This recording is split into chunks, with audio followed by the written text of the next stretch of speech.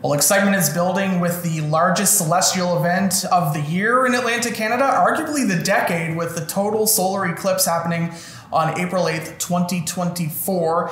Partial for some, but totality for several communities in Atlantic Canada. Tiffany Fields is joining me from the Burke-Gaffney Observatory here at St. Mary's University. Thank you for taking the time to speak with me today. Yeah, thanks. It's very exciting, isn't it? I'm so excited.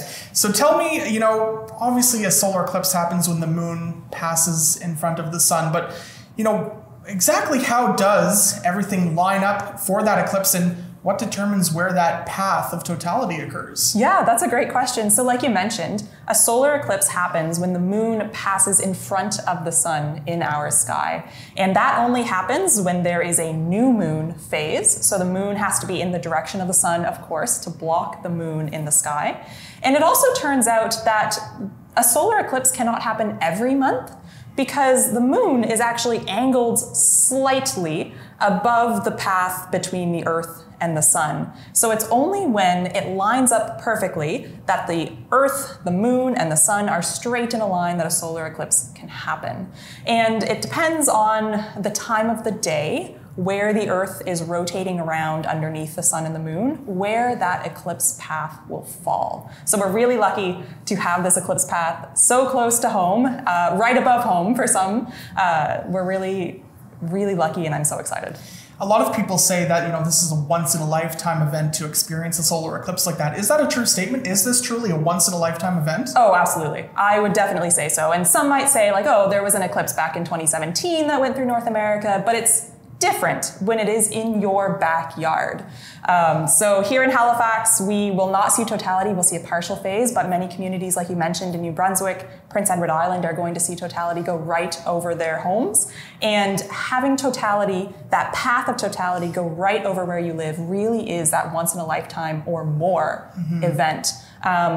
The path of totality is really small, only about 150 kilometers wide. Wow. For any given eclipse. And having that small path go over one particular spot on the Earth is really something that happens once every 300 or 400 years. Wow. So having it literally over your backyard is more than a once-in-a-lifetime event. And for context, the next total eclipse moving over Nova Scotia isn't until, I believe, 2079. Yeah, exactly, so 2079. A long time to go before we experience anything like this again, at least in Nova Scotia. Absolutely. So when it comes to the eclipse, obviously you mentioned that totality will be over New Brunswick, PEI. Here in Nova Scotia, it's going to be partial.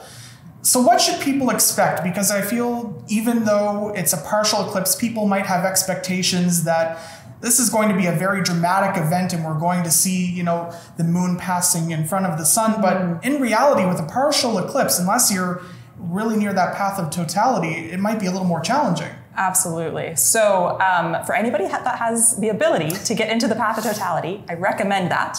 Get yourself into the path of totality. The difference between a partial eclipse and a total solar eclipse is really like night and day.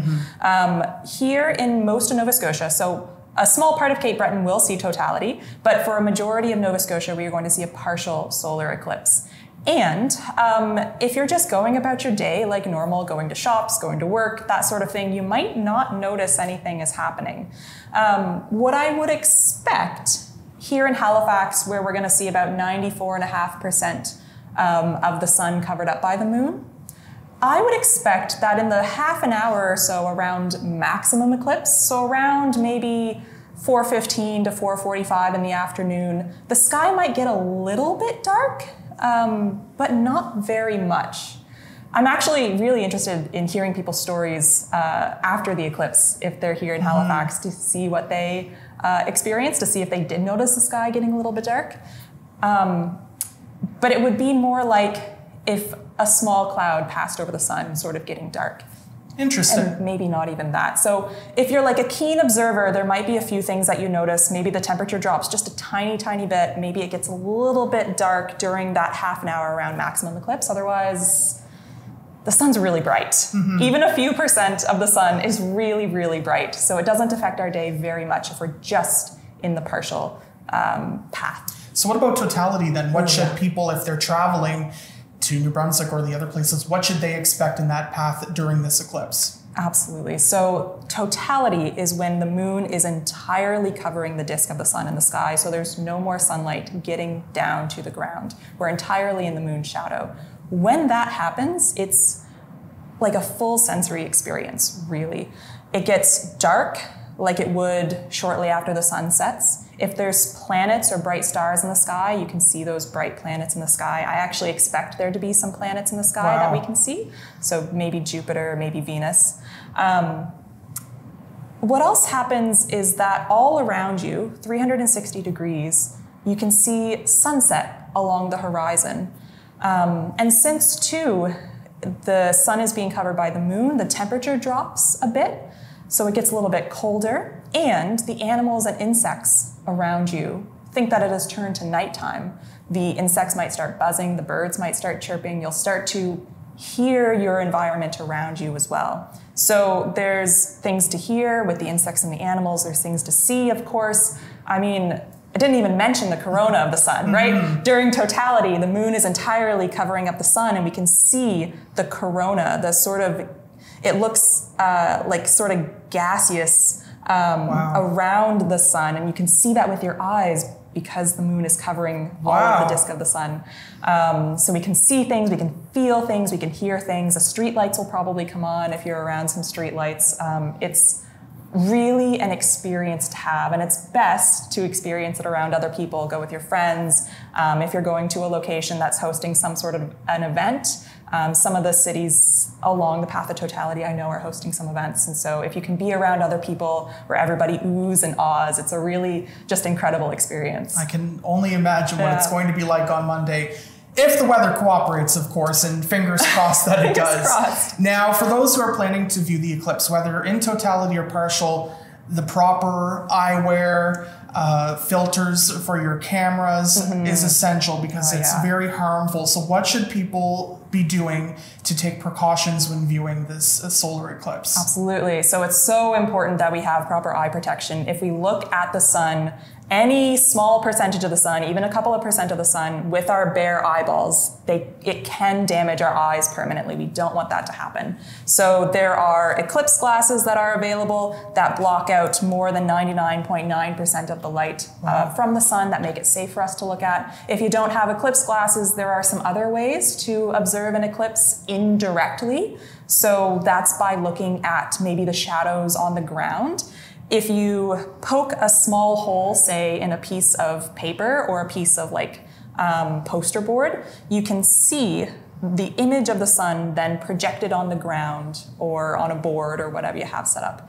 And what's really interesting is if you poke a small hole on a normal day, the sun is just a circle in the sky. But during an eclipse, the sun is a smaller and smaller crescent. And you can see that shape change with something like a pinhole projector or a pinhole viewer. Interesting. By projecting that image of the sun on the ground. So there are ways to view the eclipse safely with something like eclipse glasses or proper solar filters if you're trying to use a telescope or binoculars or a camera, you want to protect your camera.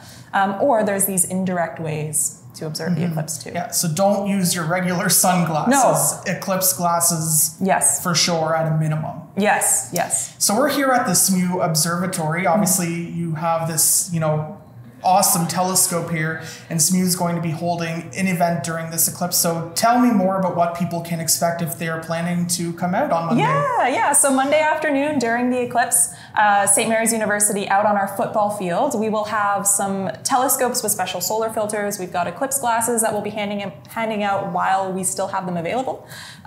So we'll have some students, other people from the astronomy and physics department there to help the general public, whoever wants to show up, use those solar telescopes to take a look at the sun, help them use eclipse glasses and get eclipse glasses. And we'll be here from about 3:30 to about 5:45, the total duration of the eclipse here in Halifax. Come and go as you'd like. We're just hoping for some clear skies. I'm trying to serve up the clear skies, and at the time of filming this, it's looking like it might be good. So fingers crossed that the weather's in our favor. But you mentioned earlier experiencing it with a crowd, and this could be the perfect place to do so. Absolutely. And finally, this is obviously a big celestial event, but anything else of note coming up in our maybe night skies over the next few months? So I'm going to stretch it out slightly longer in the next few months and keep sort of on the same tone of solar eclipses, because I've talked about these eclipse glasses, right? Don't throw away your eclipse glasses, because you can use them anytime to look at the sun, for one. And then also about this time next year, in March 2025, there's going to be another deep partial solar eclipse that's visible here from Halifax. And what I mean by deep is it's going to, again, be something like 90% of the sun is going to be covered up by the moon. So early next year, there's another partial solar eclipse early in the morning. Something else that's in the sky that's interesting right now is there is actually a comet that's in our nighttime sky. It's pretty low on the horizon right after the sun sets right now. And so I would say if there's a chance over the next week or so to take a look sort of in the northwest sky, pretty low on the western horizon, there is a small fuzzy green comet. It's called Comet 12P Pons-Brooks, and it comes around every 70-ish years. So it's visible in our nighttime sky. It would be visible with just your plain eyes if you're out somewhere that's dark out of the city. Otherwise, a pair of binoculars or a small telescope can bring that into view. Well, in the meantime, Tiffany, we will hope for clear skies on Monday. Tiffany Fields, thank you so much for taking the time to talk to me about the solar eclipse today. Thanks so much for having me. And you can head over to the St. Mary's University website for more information about the event taking place here on Monday. And of course, updates on the weather, the forecast, very crucial. We'll have them for you on saltwire.com.